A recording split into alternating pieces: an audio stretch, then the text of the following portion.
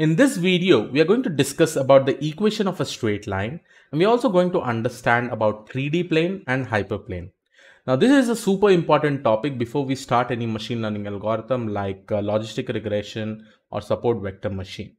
Let us consider over here an example. Suppose if I have two axes, one is x and y, and if I probably try to create a straight line, we can represent or we can provide an equation for this particular straight line, which is called as y is equal to mx plus c, right? And I hope you have seen this formula probably in your 10th standard, 8th, 9th standard. Similarly, I can also give some different kind of notation like y is equal to beta 0 plus beta 1 into x.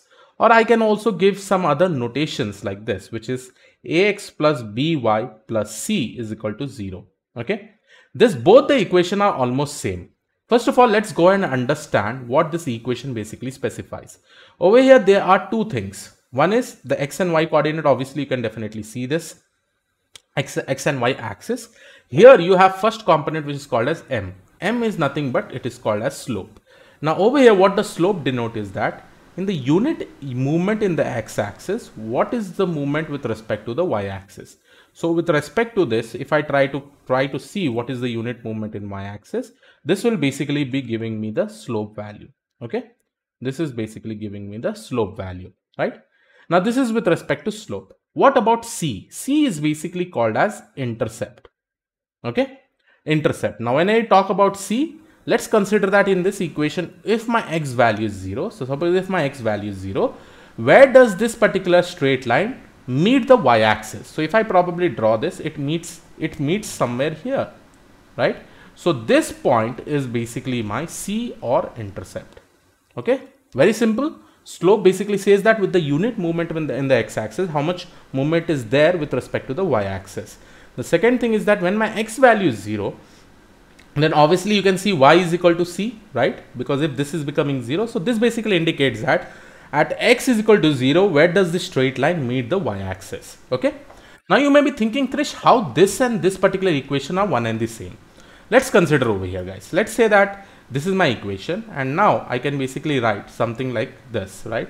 So let's consider this. I will write by plus c is equal to minus x, then by is equal to minus ax minus c, and finally y is equal to minus a by b. This is one component multiplied by x minus c by b. Now over here, you know that this also follows the same equation, which is like y is equal to mx plus c, right? Y is equal to mx plus c. Now when I say this is basically my m value and this is basically my c value, right? The slope and the intercept. So almost both this equation also represents the same thing. Okay. Now just for the easiness, what we can also do is that let's provide one more equation of over here, and it is almost similar. Okay, let's say that I have my x-axis x1 and x2. The reason why I'm writing x1 and x2, because if I have multiple axes, like say if I have multiple dimension, over here I just have 2 dimension, right? Now in this particular 2 dimension, I can represent it by x and y, but if I have many dimensions, so I'm writing it as x1 x2, something like that. Okay. Now in this particular case, let's say I can also give the equation of a straight line which looks something like this. So here I'm going to mention it as w1 x1 plus w2 x2 plus b is equal to 0. Now this equation also matches this specific equation. Here you can see instead of a I'm writing w1, instead of x I'm writing x1. Similarly over here, instead of b I'm writing w2, instead of instead of y I'm writing x2 plus b is equal to 0. B basically becomes the intercept. Okay. Now in this particular case, you can see I have two important things. One is w1, w2. w1, w2 is basically my coefficients. So I can also give this representation as w transpose x plus b is equal to 0, right? So in the upcoming any algorithms we will probably discuss, I will be using this particular equation regularly, like w transpose x plus b is equal to 0. And this is nothing but this is a equation of a straight line. So equation of a straight line, super important. And understand this representation are almost one and the same. Now this is fine. What happens if I have 3 dimensions or 3 axes? So here let's say I have x1, I have x2 and I have x3. Now in this particular case, we don't draw a straight line. Here, specifically we draw a 3D plane, okay? So let's say we are drawing a 3D plane and this plane will look something like this, okay? So this is how a plane will look like. The plane can be here, it can also be here, or it can also be here. Now with respect to this, the equation will again change a little bit, okay? Now with respect to a 3D plane, this equation will become w1x1 plus w2x2 plus w3x3 plus b is basically my intercept, is equal to 0, right? So here I have three axes, x1, x2, x3. With respect to that, I have basically three coefficients, w1, w2, w3. And again, as usual, I can also represent this as wx plus b is equal to 0, right? The same thing, right? Here w will nothing be, it will be w1, w2, w3. And obviously you know that when we do matrix multiplication with w and x, one of the matrix we have to basically transpose it, okay? And similarly x will be nothing but x1 comma x2 comma x3. So when I probably, sorry, just a second, let me write this in another way, that it will look like x1 transpose, right? So this is my w and this is my x. So if I really want to do this a dot product over here, so here you will be able to see that I have to do the transpose of one of the matrix.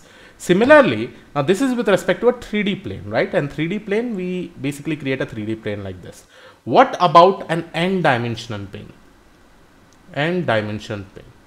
Now in this particular case, I can again give a better representation which looks like this: w1x1 plus w2x2 plus w3x3, like this up to wnxn is equal to 0.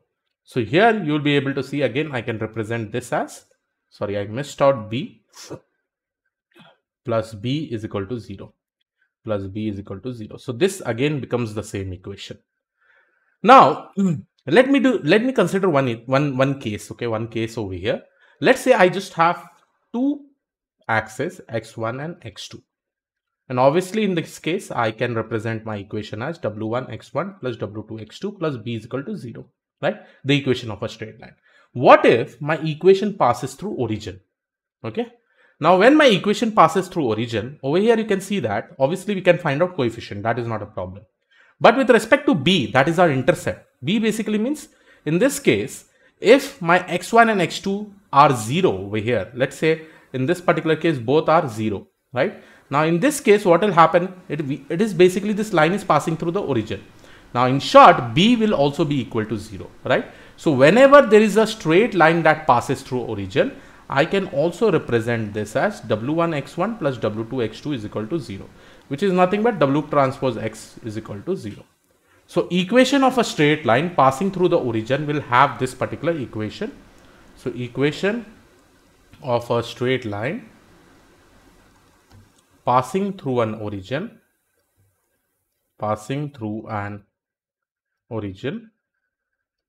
is nothing but, it is given by w transpose x is equal to 0. Okay, this is nothing but the equation of a straight line. So let's consider now the equation of a plane that we have basically got over here. Equation of a plane is usually given by a notation which is pi, and this is not that 3.142, we are just saying it as pi in n dimension, and this is represented as w transpose x is nothing but it is equal to 0, since we have considered that our intercept is basically, our line is passing through the origin. And in this particular case, obviously my w value, you know, it will be what, w1, w2, w3 like this up to wn, and my x value will similarly be x1, x2, x3 up to xn, right? And specifically when we do the dot operation, we are going to get this specific equation, that is w transpose x is equal to 0. Now forget about the equation of a plane, guys. Now in this particular case, let's consider w multiplied by x. This w and x, let's consider that these are my two vectors. Let's say this is my w and x, okay? And if this w and x are there, and because over here obviously we have considered some values over here, right? Here we are basically doing some matrix multiplication by w transpose x is equal to 0.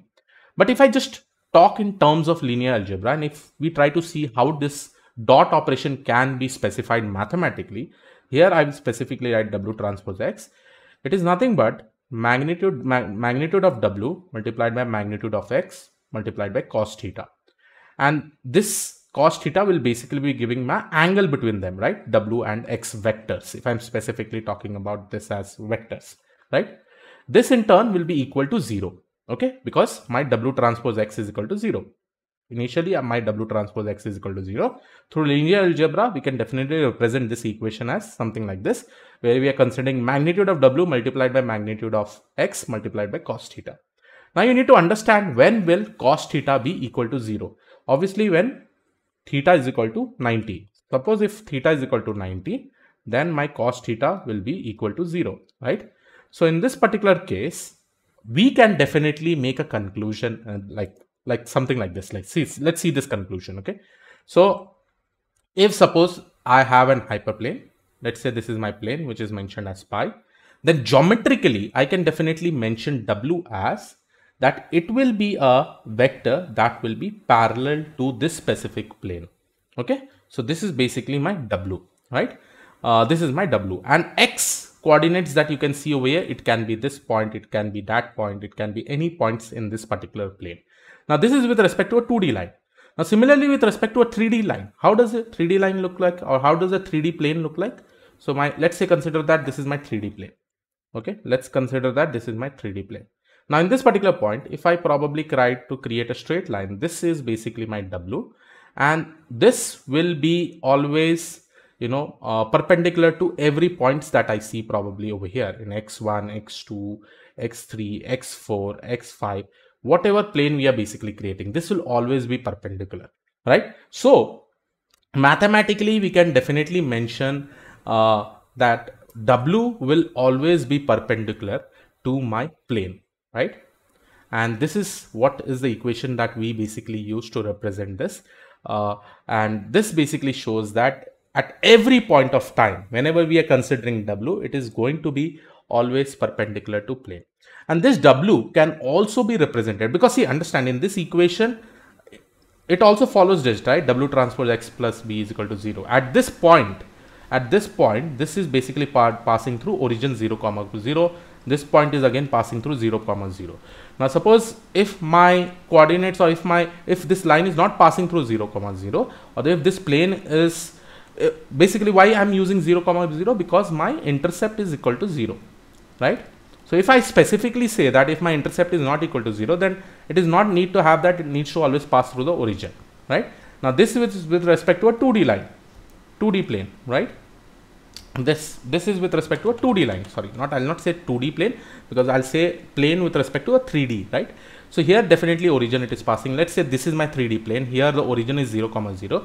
The W is always going to be perpendicular to every points that we see with respect to x1, x2, x3, anything as such, right? So this is how we represent the equation of a line, 3D plane and hyperplane. I hope you have understood this. If you have not, please do make sure that you revise. And yes, this topics will be super important when we are discussing about logistic regression. We'll be discussing about support vector machines and all. So yes, this was it. Thank you. I'll see you in the next video.